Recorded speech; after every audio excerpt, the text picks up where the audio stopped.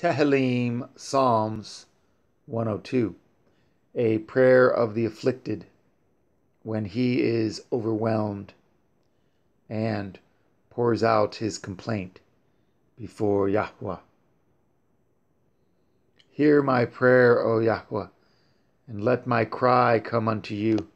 Hide not your face from me in the day when I am in trouble. Incline your ear unto me. In the day when I call, answer me speedily, for my days are consumed like smoke, and my bones are burned as a hearth. My heart is smitten and withered like grass, so that I forget to eat my bread. By reason of the voice of my groaning, my bones cleave to my skin. I am like a pelican of the wilderness. I am like an owl of the desert. I watch and am as a sparrow alone upon the housetop. My enemies reproach me all the day, and they that are mad against me are sworn against me. For I have eaten ashes like bread, and mingled my drink with weeping.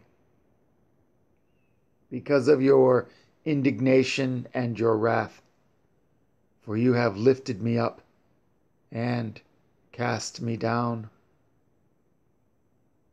My days are like a shadow that declines, and I am withered like grass. But you, O Yahweh, shall endure forever, and your mention unto all generations. You shall arise and have mercy upon Zion, for the time to favor her, yea, the set time is come. For your servants take pleasure in her stones, and favoreth the dust thereof. So the heathen shall fear the name of Yahweh, and all the kings of the earth your glory. When Yahweh shall build up Zion, he shall appear in his glory. He will regard the prayer of the destitute, and not despise their prayer. This shall be written for the generation to come, and the people which shall be created shall praise Yah. For he has looked down from the height of his sanctuary. From heaven did Yahweh behold the earth, to hear the groaning of the prisoner, to loose those that are appointed to death, to declare the name of Yahweh in Zion, and his praise in Yerushalayim.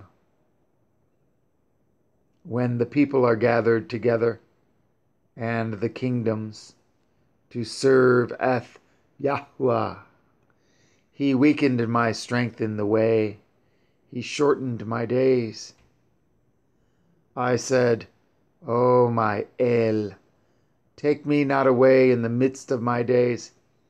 Your years are throughout all generations. Of old have you laid the foundation of the earth, and the heavens are the work of your hands. They shall perish, but you shall endure. Yea, all of them shall wax old like a garment. As a vesture shall you change them, and they shall be changed. But you are the same, and your years shall have no end. The children of your servants shall continue, and Their seed shall be established before you.